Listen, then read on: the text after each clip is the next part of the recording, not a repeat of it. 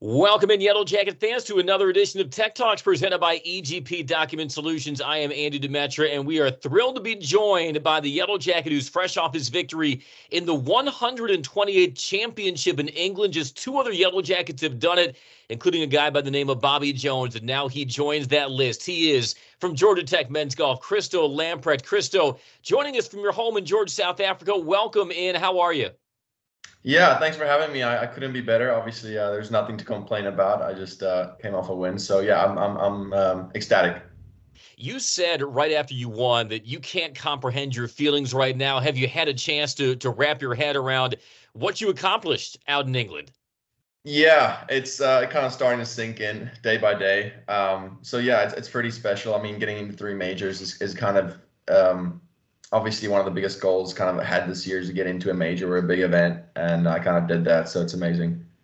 So, yeah, by virtue of winning the amateur championship, you not only qualify for the British Open, but you also get exemptions to the U.S. Open and to the Masters. So you've got a busy next year ahead of you. But let's talk about the event itself. You kind of had to sneak in. You qualified 62nd just to get to match play. When did you realize, though, that despite maybe a tough first 36 holes out there, that you had a chance to get on a run? The scary thing for me is it kind of I was hitting the golf ball extremely well in the 36-hole stroke play qualifier. The putts just weren't going in. I mean, I had 31 greens out of 36, which is extremely hard to do in links golf. So I was really pleased with how I was playing. I guess it didn't show on the scoreboard, but snuck my way in and started making some putts in the match play, obviously. And this comes on the heels of you playing in the NCAA championship with Georgia Tech, which, as we know, is an absolute grinder. I'm curious, Christo, how that experience at NCAAs may have prepared you for what you experienced last week. Yeah, I mean, it was kind of funny. Obviously, nationals, we had the match play going on. And then I was fortunate enough to play in the Palmer Cup the week after, and that was also just match play. So I kind of had a lot of match play. I was kind of match fit ready for it. So, yeah, I guess it helped a lot. Well, this has been a long but very successful spring for you. All-American, helped Georgia Tech do an ACC championship. Then you treated Tech fans to that terrific ride in Arizona, which culminated in NCAA runner-up. I'm curious from your perspective, Christo, what made this Georgia Tech team so special in 2023? I think it's just a group of guys we have. We're a tight group, and I feel like this year was the first year that I've been there that I really felt like we were a team and we were all together. And obviously, being a team and kind of having that bond makes you stronger, and I think that kind of led to the results we had. And we had some star players obviously on the team, and it kind of showed. Well, individually, in recent years, we've seen Andy Ogletree win the U.S. Amateur in 2019. The following year, Tyler Strafacci won the U.S. Amateur. And now here you are in 2023, Christo, winning the 128th championship. What is it about these Georgia Tech golfers? We're in some of the biggest amateur stages in the world. At least recently, you guys have seemed to thrive. Yeah, I think it's all got something to do with Tech's program and what the golf is all about at Tech.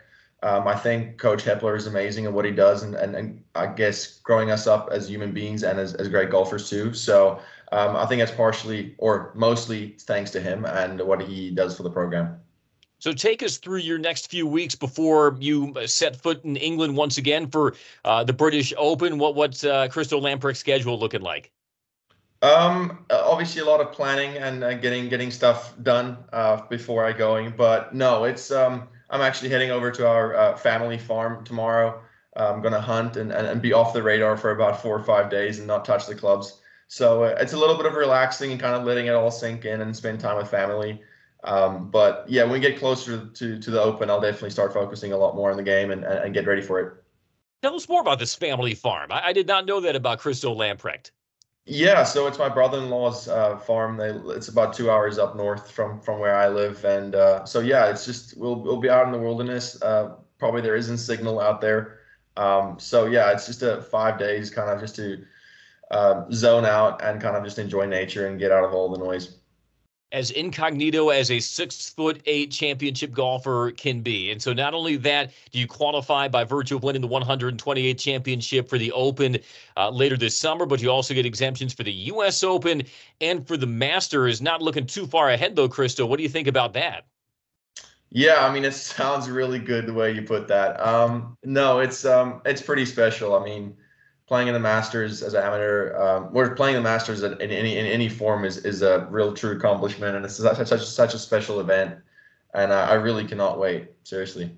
And I know we cannot wait to have you back at Georgia Tech. Give us some insight into your level of excitement for coming back to Georgia Tech and the team that you'll presumably be leading this upcoming year. Yeah, I mean, we had such a close run at nationals last year, and it was a tough pill to swallow, I guess. Finished second. So yeah, I think there's a lot of things we kind of want to do better next year, and kind of give Coach the trophy he deserves. And yeah, so we're ready and fired up to get going.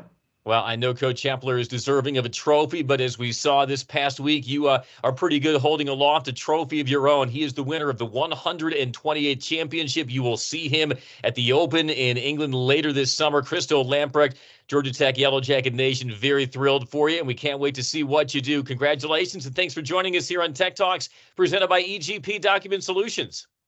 Thank you very much, guys. Thanks for having me, and yeah, go Jackets.